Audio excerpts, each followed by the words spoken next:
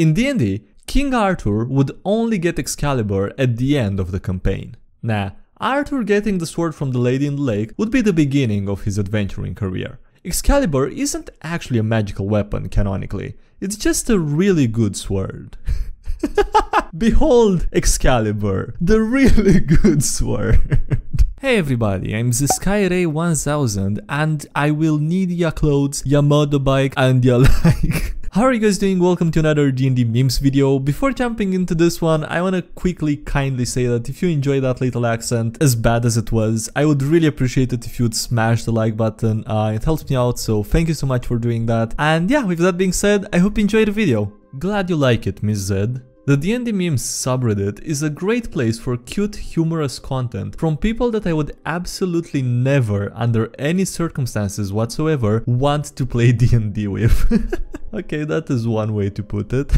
Quote, when the min-maxer tortures the DM with raw exploits while the bard rolls to seduce the dragon and the chaotic neutral wizard chaotic neutrally casts fireball in the closed room, you all sound absolutely insufferable to play with, but I will keep reading these memes until 4 AM. They do have good memes in D&DMemes, yeah, I agree. I do like their memes as well. Actually, I used to spend a lot of time, not really on memes, I think. I started with the green text stories. Spent a lot of time just reading the stories, you know, before making the videos or anything. Just really enjoyed reading them. Now I can't really spend time doing that on my own without recording, because then, you know, I need to use the same stories pretty much on memes for recording the videos, and it's like I either don't get the first time reaction or I don't know, it's just, you know, it's weird. I'm not complaining though, it is what it is, you know.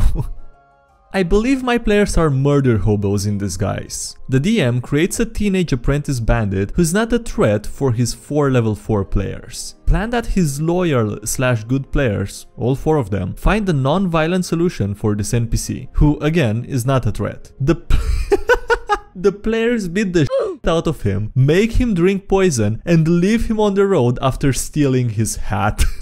Jesus Christ, man, why? Jesus. What made your 4 loyal players, good players, do that? What the f?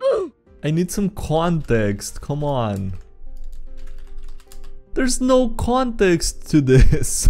Like an explanation of why they did that or something. You can never know when the players turn out to be murder hobos, come on.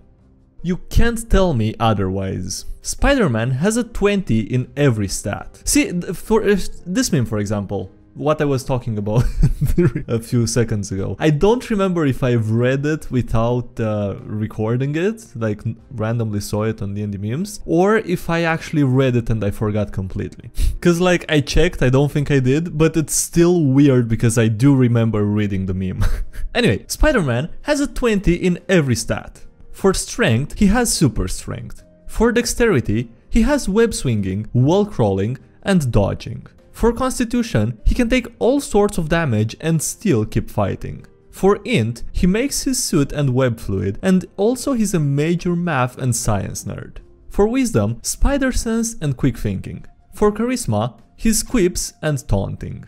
Well, to be fair, this one's kinda combining different versions of Spider-Man, isn't it? Because like he doesn't in all of them make the fluid, and also not in all of them is you know, charismatic guy, is he? Damn nature, you scary. Don't piss off the druids. Druid. Okay, so first, I'm gonna summon 8 pixies and have all of them cast Polymorph on the Warlock's patron. Even with advantage and legendary saves, the odds of him failing at least once are about 90%. Then, once his entire stat block has been replaced with that of a ship, I'm going to cast Slimy Doom on him. If he fails 3 con saves, then for the next week, every time he takes damage, he's stunned for a whole round. We'll just wait for 3 rounds for that to take effect. He's a ship after all. Warlock. And then I'm gonna beat him with a stick. Oh, and the poor dungeon master left speechless. What's banned, if anything, in your games?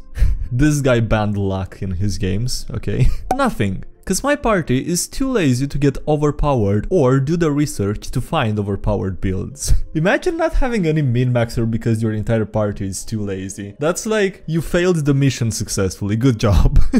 Our old DM. Oh god, okay, and there is some context to this. There's a link to a RPG horror stories thread titled The I Roll with Triple Advantage DM.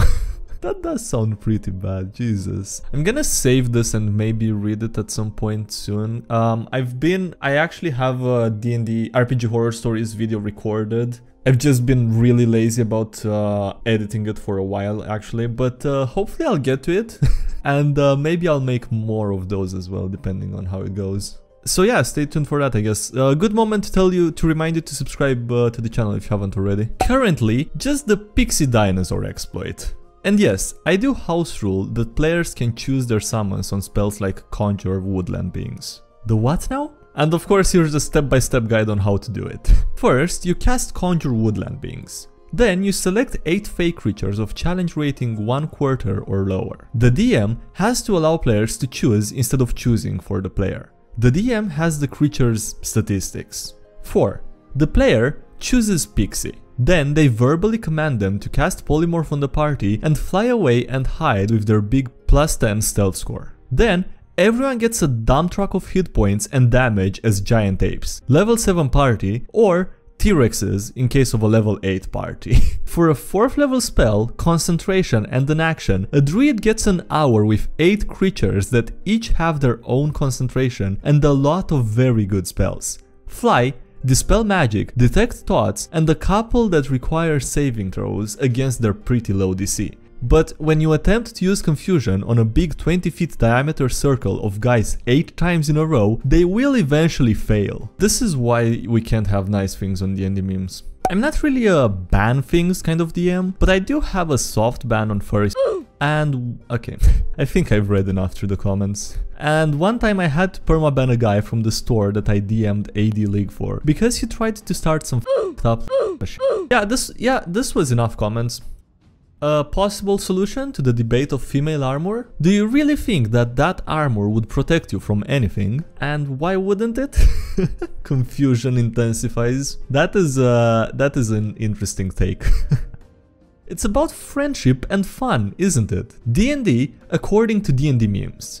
I will railroad you. I will kill all the NPCs. D&D in real life. Can I make a slight change in this one thing? Yeah, sure. D&D in real life is more like, are we playing today? No, not. We're not. High charisma work is ideal for a SO. Hey, what's up? I'm Kevin. I like to take girls out for a massive plate of barbecue ribs on the first date. I judge them according to how many and how aggressively they consume them. Whoever defeats me in this portion endeavor shall become my warrior bride, my Boudica. I'll set nations ablaze at her feet just to watch the flames dance in her eyes. Our love will be beautiful in its violence as a tempest hits the Bering Strait, and should it die, it dies as it began, with a mound of bones between us.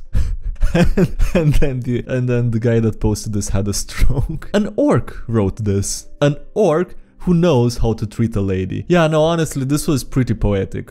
Really good sword. In D&D, King Arthur would only get Excalibur at the end of the campaign. Nah, Arthur getting the sword from the lady in the lake would be the beginning of his adventuring career. Excalibur isn't actually a magical weapon canonically. It's just a really good sword.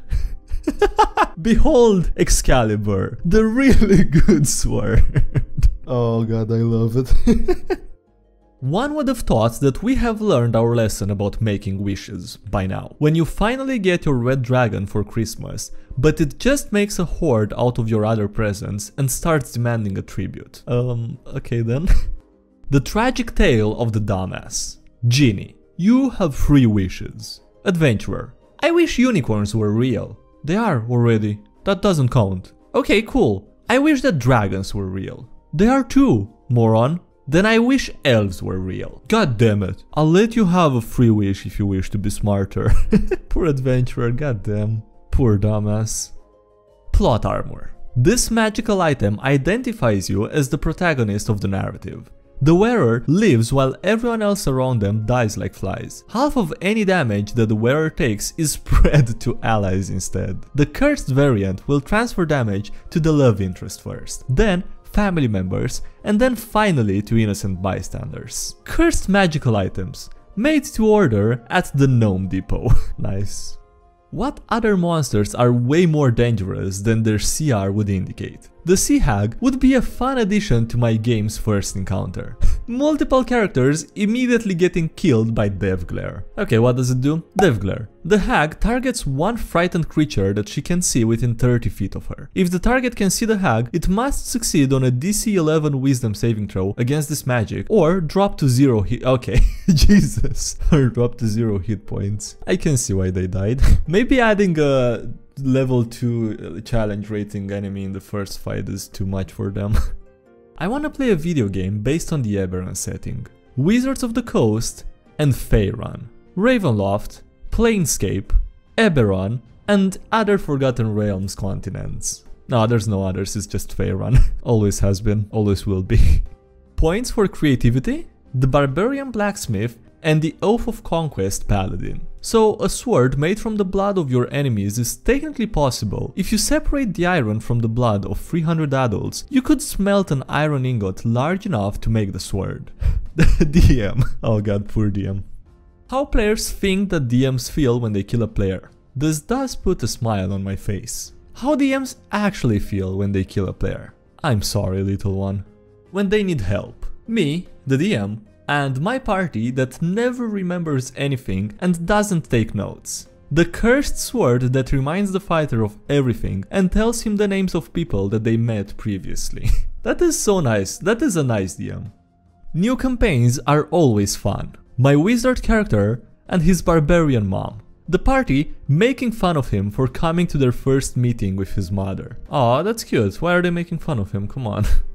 Modern problems require modern solutions. When the party is a bunch of murder hobos. Railroading them into doing the right thing? Nah, no thanks. Homebrew a big bad evil guy that feeds on the negative morality of the party and gains strength and resistances for each evil deed that they commit. That's the way to do it.